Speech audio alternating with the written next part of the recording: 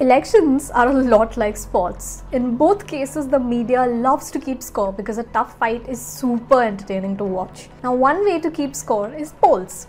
And one such scorecard is exit polls. Now, these exit polls are a lot more efficient than, say, opinion polls, but they're still quite controversial. Now, what exactly are exit polls? Briefly, they're just surveys taken after people cast their votes. How do these exit polls work? Exit polls can be conducted either via interviewing people outside polling booths or online. There's loads of private companies that conduct their own exit polls. Sample sizes tend to extend or contract based on company manpower and budgets. Normally, exit polls don't ask questions beyond who a person voted for, their demographics, and some opinions on national issues. So exit polls overall may or may not reflect the national mood.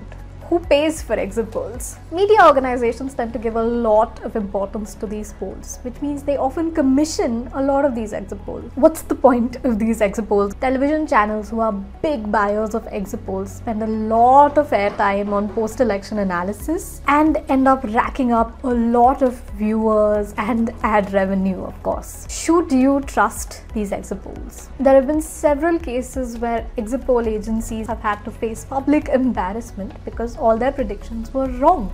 And the reasons for that are quite simple. People may or may not be fully truthful about who they voted for. Are these exit polls regulated or monitored? The Representation of the People's Act makes it very clear that exit polls cannot be made public until the Election Commission gives their go-ahead. This is because exit polls can unfairly tilt public opinion. Exit polls are just estimates, not facts. Use them, ignore them, enjoy them. Overall, you lose nothing.